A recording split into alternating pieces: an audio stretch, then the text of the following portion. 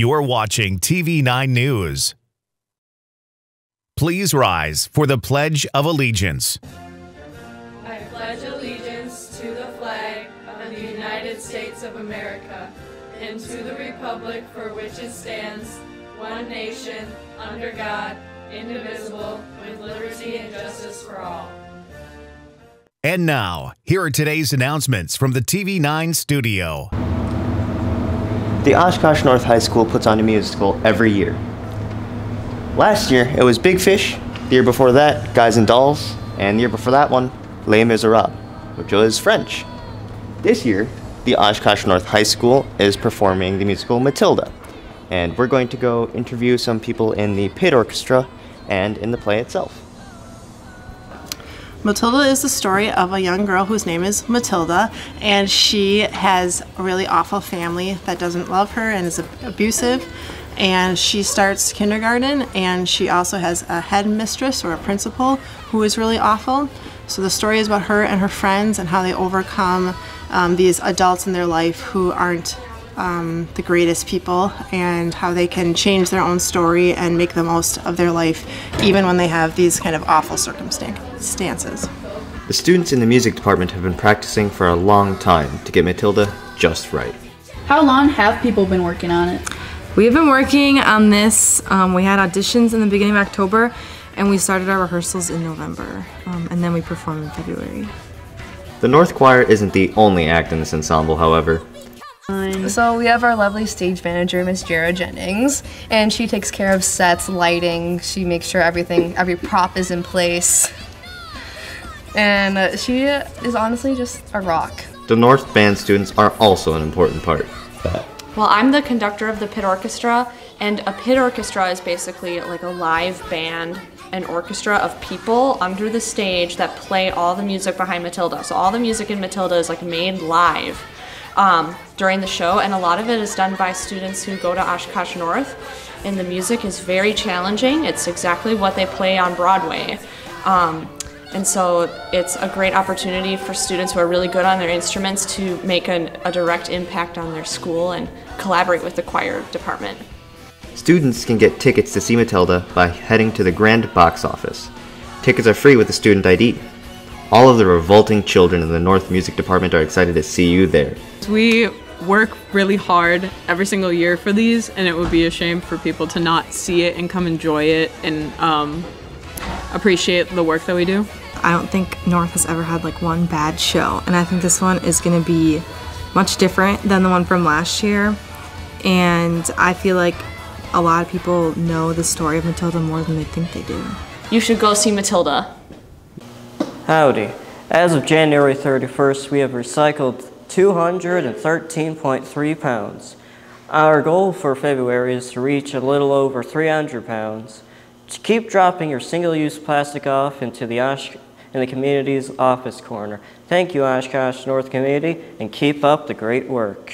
Hey, Oshkosh North. The FFA will be selling flowers for Valentine's Day in the cafeteria during lunches. Single carnations will be sold for $1, and a single rose will be sold for $2. You can also purchase 6 roses and a vase for $15, or 12 roses and a vase for $30. The Cupid's Bunch will be sold for $14, and it will contain 1 rose, 2 carnations, 3 tulips, and a protective sleeve. The sale will happen on Wednesday, February 7th, until Tuesday the next week, the 13th.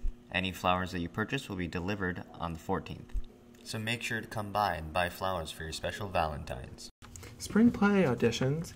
Auditions for the Oshkosh North Stage Society's production of These Shining Lives will be held after school Monday, February 19th and Tuesday, February 20th, in room 233. You may come to one or the other, or come to both. Unable to make the audition dates and want to be involved, or other questions, see Mr. Green in 233. Who are we here with today? All right, and then where is the best place to register to vote? Online with a valid ID. Who am I here with today? Mrs. Anderson. What is the legal age to register to vote? 18. That is correct. Who am I here with today? Antonio. Sully. And I have one question for both of you. When is the Oshkosh North High School voter registration event? February 14th or Valentine's Day. I was going to say a day that ends in Y. Those are both great answers, but I'm sorry to tell you, Sully here is correct. It is February 14th. Who am I here with today? I'm Max Garvey. And I have one question for you. Yeah. What election is on April 2nd? It is obviously, unequivocally, the primary election. Thank you, and that is the correct answer. Who am I here with today? Mr. Griffith. Can I ask you one question? Of course. What is the motto for this year's voter registration event on February 14th? I have no idea. It is, voting is an act of love. Who are we here with today? Taylor. Alright. And what does LWV stand for? I want to say League of... I don't know. Alright, it is League of Women Voters. Nice try.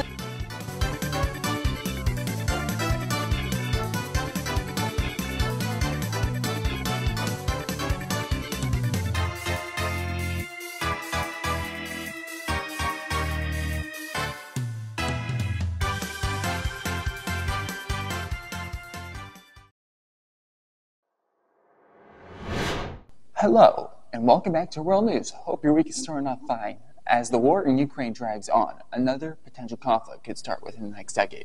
Yes, I am talking about China and Taiwan. Taiwan is kind of like Ukraine, but also not. You see, just like Russia and Ukraine, China sees Taiwan as its own territory.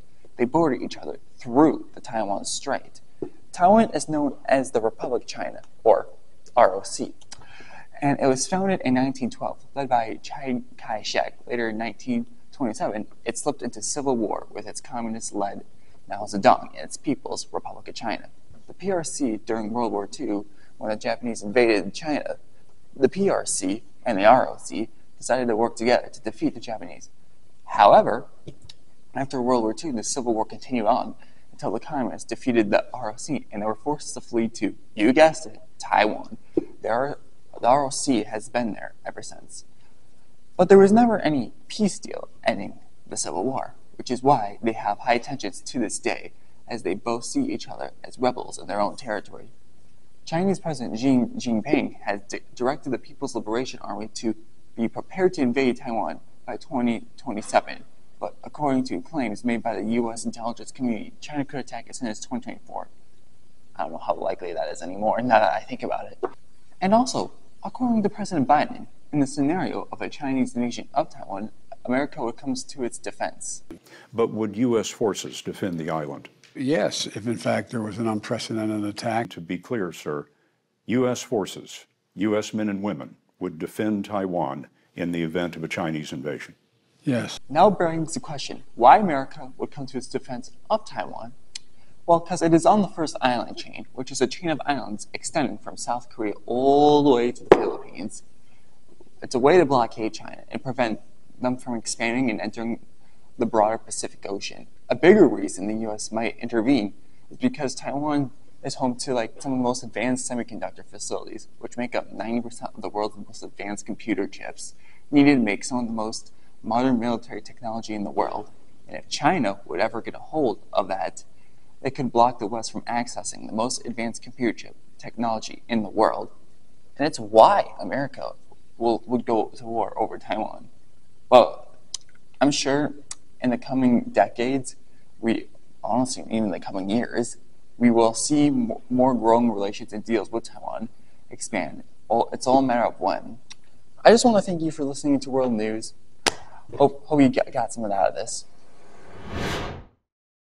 Thank you for watching TV9 News. Have a great day.